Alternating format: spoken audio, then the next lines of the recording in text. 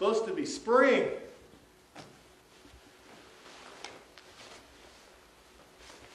It's a winter wonderland, but it's not winter, it's spring. Good morning. Oh, forgot.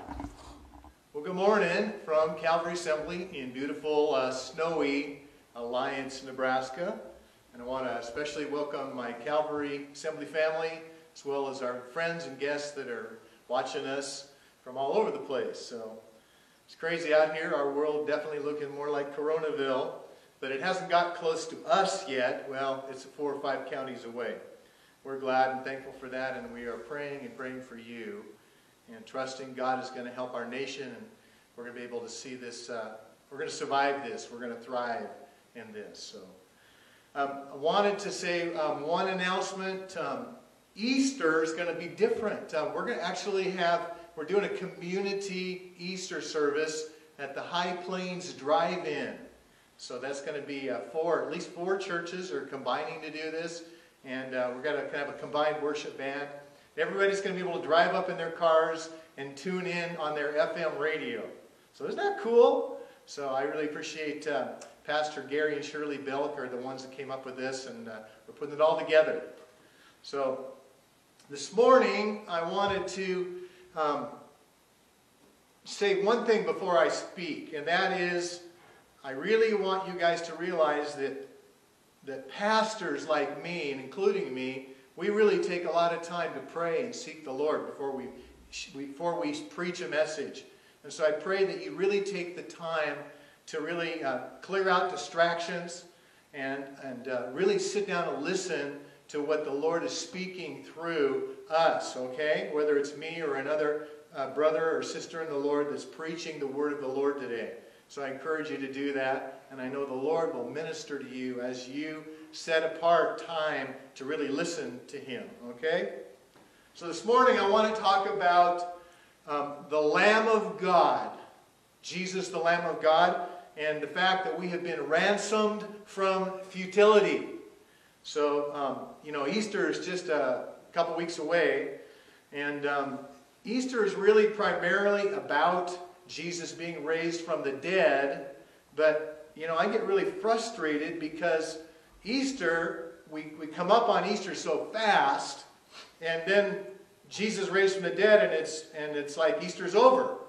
And I feel like it's really important that we have a chance to precede Easter by really meditating on what Jesus did in His life, His suffering on the cross for us, before we can really appreciate what Easter means. Now, Resurrection Day, that's all about Jesus being the lion. He's called the Lion of Judah. And here's my lion this morning. I borrowed the lion from my friend Emily.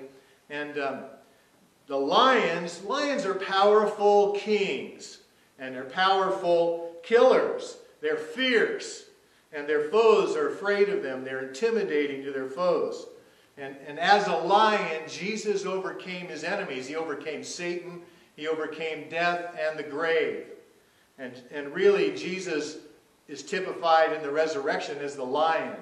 But before we can understand the lion and receive him, because lions are very intimidating, except when by their children. When the children of a lion, they don't see him as fearsome. They see him as a big, loving father. Kind of like Aslan in the C.S. Lewis stories, the Lion, the Witch, and the Wardrobe. So, but for a lot of us, we don't see Jesus yet. We don't understand him as the lion unless we see and understand him first as the lamb. And this is from my friend Charlotte. Isn't this lamb adorable? I love this lamb. So we have to receive Jesus as our lamb, as our sacrifice, before we can really receive and understand him as a lion. I can imagine Jesus coming to life on that Easter morning and roaring as he left the tomb. But let's take a look at a passage in 1 Peter that talks about Jesus as our lamb this morning. In 1 Peter chapter 1, verses 18 through 23, I want to read this. If If you have a Bible or a phone with a Bible app, you can read along with me. I'm reading from the New Living Translation. Peter says, "You know that God paid a ransom to save you from the empty life that you inherited from your ancestors. And it was not paid with mere gold or silver, which lose their value. It was the precious blood of Christ, the sinless, spotless Lamb of God. God chose him as your ransom long before the world began. But now in these last days, he's been revealed for your sake. Through Christ, you have come to trust in God. And you have placed your faith and hope in God because he raised Christ from the dead and gave him great glory." There's our lion. "You were cleansed from your sins when you obeyed the truth. So now you must show sincere love to each other as brothers and sisters. Love each other deeply with all your heart. For you have been born again, but not to a life that will quickly end. Your new life will last forever because it comes from the eternal living Word of God. And that is the good news," he says in verse 25, "that was preached to you." Just let that soak in for a moment. Isn't that amazing? So much is said there. In these brief paragraphs, Peter condenses what the good news is and what Easter really is all about. This morning I want to unpack just a couple things, and next week I'm going to follow that up with a couple more thoughts out of this passage. These really will help us appreciate what God has done for us. Back in November, there was a man named Sean King who was released. He was a hostage, held hostage in Afghanistan, and he was released in November. And I was thinking about his life because Sean probably didn't appreciate his freedom that much until he was taken captive by those terrorists, those people in Afghanistan, and held there for a long time. Can you imagine how he felt when he was released? Can you imagine how good freedom felt? Well, in the same way, we don't really appreciate what Jesus has done or really understand what Jesus has done for us in the resurrection until we understand what our life is like and what it cost him and what the cross is really all about. We can't appreciate him being the lion until we understand what the lamb is all about. So today I want to talk about, just from verse 18, the fact that God has ransomed you and me from an empty life. Okay? To ransom means to pay a price, a costly price, for someone who is valued and that is being held captive in order to secure their freedom. Okay? So they have to be a person of value to the person that pays the ransom. They have to be held captive, and the only way they can get that person back and get their freedom to them is to pay a very expensive price. Okay? So we really, from this passage, this verse, we have to ask two questions. Am I really a captive, first of all? And secondly, is my life really empty? So let's look at that. Both my experience and the Bible say yes, that those things are true.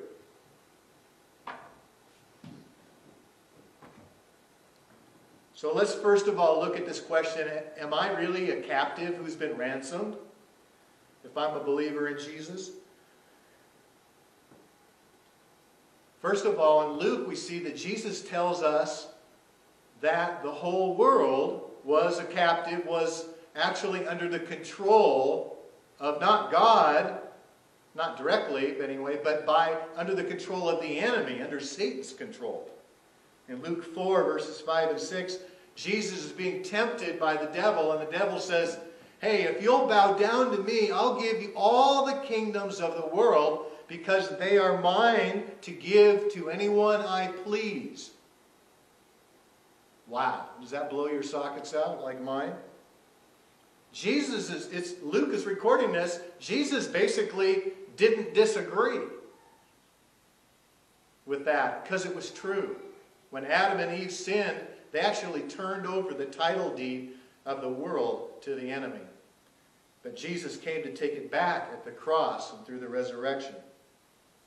So who owned all the kingdoms of the world until Jesus came? Actually, Satan did. That doesn't mean God is powerless. He was at work, but it would cost him a huge price to get back his kids. An example of this is in Luke 13, where Jesus saw a woman who'd been crippled by an evil spirit for 18 years. She'd been bent over double and couldn't straighten up. Have you ever seen somebody that their back was so bad that they couldn't stand up straight? I've seen a number of people that way over the years, and it just looks painful to me when I see somebody like that, because I know that it's got to be a horrible thing for them. Jesus said in verse 16 that this woman, a daughter of Abraham, has been held in bondage by Satan for 18 years. And isn't it right that she be released? And she was. Jesus released her, and she was instantly healed and was able to stand up straight. So we see the enemy there. He was exerting his control in the life of this woman. It's just one example. So what about after the cross? Was Satan still having power in our world? Well, in Ephesians chapter 2, Paul tells us that we were once dead because of our disobedience and many sins. He says we used to live in sin just like the rest of the world, obeying the devil. Did you hear me? Obeying the devil, who's called the commander of the powers of the unseen world. He is the spirit at work in the hearts of those who refuse to obey God. All of us used to live that way, following the desires and inclinations of our sinful nature. So when you are not walking with God in obedience in a relationship with God, whose control are you under? I'll give you a clue. You're not under your own control. You're not really calling the shots. It may feel like it, but you are under the enemy's influence. And that's now, after the cross and the resurrection. Only those who have given themselves to follow and make Jesus their king can break that power and not be under the enemy's influence. Paul adds in 2 Timothy 2, 25 and 26, that about people who oppose the truth, that God's desire is to change their hearts, and that they will come to their senses and escape from the devil's trap. For they've been held captive by him, he says, to do whatever Satan wants. Did you ever realize that when you were not walking with God, when you didn't know Jesus, that you were basically in captive? You were a captive, and you were a slave to Satan's desires. Man, that's a horrible thing. And you know what? I experienced that in my life. I've talked to our congregation so many times, sharing that when I was a young man, I had a horrible pornography addiction. And my mind was a sewer. My imagination was so gross. I had nothing but nightmares all the time, too. And it was a horrendous bondage. And I cried out to God. And when I gave my life to Jesus in my dorm room when I was a freshman in college, I cried out to God and said, God, if you could save me. I'm so miserable. I am depressed. I am lost. I know I'm going to hell. When I cried out to the Lord, you know what happened? As I confessed my sins, the weight just lifted off of me. And I woke up 2 weeks later and realized I had not had a pornographic dream. I hadn't had anything kind of temptations in that area. It was just an amazing thing. The Lord brought freedom to me in my life. So what about your story? When you look back behind you, is there things that you are ashamed of? Are there things there that you need to be ransomed from, or you were ransomed from by Jesus, the Lamb of God? Has this Lamb been your sacrifice so that you could be free from torment and free from sin? It's an amazing thing to be forgiven and to feel clean and pure. For all of us who receive what Jesus did at the cross, we are ransomed. We are free. Peter says in verse 19, it was the precious blood of Christ, the sinless, spotless Lamb of God. And in Revelation 5:9, John adds, you, Jesus, were slaughtered, and your blood has ransomed people from God, for God, from every tribe and language and people and nation. That's every part of this globe. Did you know there's a people of God in every nation and every ethnic group on the planet? That's an amazing thing, and it's growing too. So a lamb was sacrificed for you and me. His name is Jesus. Why don't we just stop for a second and give him thanks. Lord, thank you so much for giving me your life, spilling your precious blood that I can be free, that I could be ransomed back and out of the enemy's control and know the living God who created me to experience and walk in true freedom. Thank you, Jesus. All right, secondly, we've been saved. Not only have we been ransomed, but we've been saved from an empty life which we inherited from our ancestors. That's the end of verse 18. Life without Jesus is empty. It's meaningless. It's futile. You know, there's bits and pieces of it that we run after where we can find some temporary meaning, but in overall our life, we cannot make sense out of it without our Creator giving us the meaning that He created for us to have. Solomon is a great example of this. He was the richest king, the richest man on the earth in his day. And even then, with everything, he could have anything he wanted. Even then, we read in Ecclesiastes chapter 2, verse 1, he said, I said to myself, come on, let's try pleasure. Let's look for the good things of life. But I found that this too was meaningless. Then he tried to fill his life with other things, with wealth. And he says in Ecclesiastes 5, verses 10 and 15, how meaningless to think that wealth brings true happiness. We all come to the end of our lives as naked and empty-handed as on the day we were born. We can't take our riches with us. Wow, isn't that amazing? You know, I was talking to my friend John the other day, and he reminded me that they did a survey or some research on people that won lotteries. And you know that the average period of time when someone wins millions of dollars in a lottery before they have spent all the money and are now broke and miserable again is 5 years. Can you believe that? 5 years. But it's just basically reflecting what the Bible tells us. That wealth, pleasures, sin, everything that the world offers does not give us meaning. We are still empty inside. As we've been told many times, there's a space created inside of our heart that only God can fill. I tried to find my security through wealth many times before I really started submitting and following Jesus. And I remember starting a business called Integrity Maintenance and Snow Removal back in 1984. And I remember being so freaked out when I started this business because I was terrified I wasn't going to make enough money. I remember finally one day coming to the end of myself, realizing, you know what? I can't do this. I can't carry that weight. I'm going to have to give this to God. And when I did that, I found an amazing peace, and I was able to finally see that business flourish and do well. But I realized that I had given it all to God, and no longer was I the one that had to be the success and had to make the money. I trusted God, and He really took care of us. My story now is the same one that the Apostle Paul talks about in Philippians chapter 3, verses 7 through 9.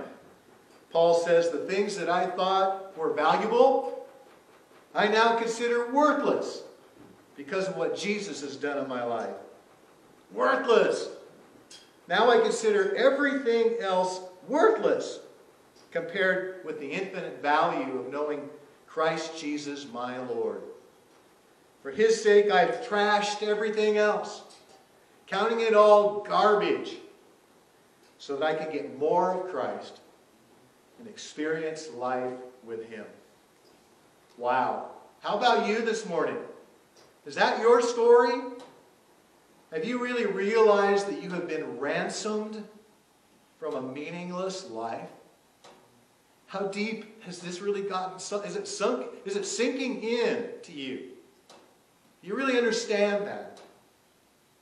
You know, I've read some stories about child survivors of the Holocaust, that when they grow up, first they really don't appreciate the fact that they were saved out of the Holocaust, right? Their parents do, of course.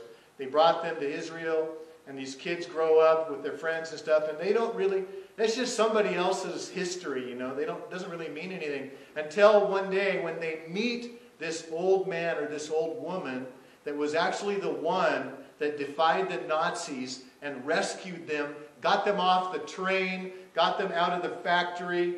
You know, the Schindler's List movie, and there's been many other stories and many other people. There's a whole wall of the righteous Gentiles in Jerusalem at the Yad Vashem Museum, the Holocaust Museum, that lists all these amazing people that took these risks to save Jewish moms and dads and children. And when these kids really understand what they have been rescued from, when they watch the video footage and they see what they were saved from, it just does something deep in them. And that's the same deep thing that needs to happen in you and me this morning. So I want to challenge you to write down 3 things that you are ashamed of, that God has rescued and ransomed you from. Look back and behind your life, down your history. Say, what are some things that just show my life was empty? It was meaningless. It was futile. Think about that. What are some things that you were really ashamed of, and you're so thankful today that Jesus became your lamb and took your sins on His body so that you could be free? Write those down. That'll help you prepare for Easter. You know, I know I'm talking to some people this morning, probably to some that this is brand new. You've never really thought about this before. You've been looking for love in all the wrong places. You've been looking for meaning and purpose. You've been trying to find it in your own ability. It's just not happening. As my friend, or a friend of mine says, how's that working for you? But, you know, today, can you admit that really you've been a slave? You've been captured. You were captured. You were a slave to the enemy and a slave to your own passions and desires. If you can do that today, that's really called confessing your sins. You can do that before the Lord right now, and He will not only forgive you, but He will wash you and give you the gift of His own righteousness. And you can begin a relationship walking with Jesus today. So I'm going to pray for you right now, okay? Lord Jesus, thank you so much that you were willing to come to this earth willingly because you valued us. We're going to talk about that next week, but how can we understand that? But you demonstrated your love to us by coming and taking our place, by dying on the cross, by becoming the Passover Lamb for us so that we might have judgment pass over us. Lord, we thank you for rescuing us from the meaninglessness, the futility of an empty life. This morning, Lord, for those of us, for those that I'm praying for right now that don't know you, I pray that right now they would say, Jesus, I need to know you. I need to be washed. I need to be cleansed from my sin, from my failure, from my betrayals, from all the stuff in which I look back and realize I was driven, the enemy was in control of my life. But Lord, I pray if there's anybody out there praying that prayer right now, Lord, that they can just say, Jesus, I receive you as my lamb. Come into my heart. Wash me clean. I give my life to you. Become my lion who will fight for me. I just thank you for them, Lord, in Jesus' name. If that's you this morning that prayed that prayer, let me know. Because I want to be able to pray with you and connect with you and send some more things that will help you get strong in your walk with God. But there's also a lot of you this morning that you just not been walking close to God. You kind of started out close to Him and then just kind of fell away, got distracted. The enemy has been offering you things, distracting you, calling you away from loving Jesus. And if that's you this morning, this is an amazing day for you to be able to give your life back to Him. To make Him Lord. To value what He did for you on the cross. The suffering and the blood that He spilled. You can do that right now. Would you pray with me? Lord, I pray for my friends that have not been walking close to you. And they're saying right now, you know what? I'm starting to fall back into that meaninglessness. That futility, that emptiness. I need to take a hold of what I was redeemed, who I was redeemed by. And realize again the precious blood, the incredibly high price that was paid for me. That God valued me and gave His Son in my place. Jesus, I pray right now that each one of those that's saying, yeah, that's me, that they would say, Jesus, help me. Jesus, I give my life back to you. Jesus, I receive again what you've done for me. And I don't want to abuse your grace, God. I don't want to treat what you did for me as a small thing. So Lord, I give you again my life. Jesus, come and be my lion again. I pray in Jesus' name. And again, if you prayed that prayer, let me know. I'd love to hear from you. So I believe that this message, if you've received it this morning, is really going to change your Easter. When you get to Resurrection Day, which is what I like to call Easter, because the word Easter actually comes from pagan goddess for Anglo-Saxons. But really the word is Pesach, which is the Passover word. And it's all about Resurrection Day. So I pray that when you hit that Easter Sunday, it'll really mean something deep to you. And I just want to encourage you. God has got so much for you. If you give your life to Him and walk with Him, you were created by Him. Only He knows how to help you understand what life can really be. So next week I'm going to talk about the value that you have to God and the price that Jesus paid a little bit. Why it was worth it to Him that He would do that for you and me. All right, have an awesome week. We'll be talking to you soon. We really appreciate those of you that have been sending in your offerings by mail or dropping them by. Thank you so much. We've got bills to pay still. Have an awesome afternoon.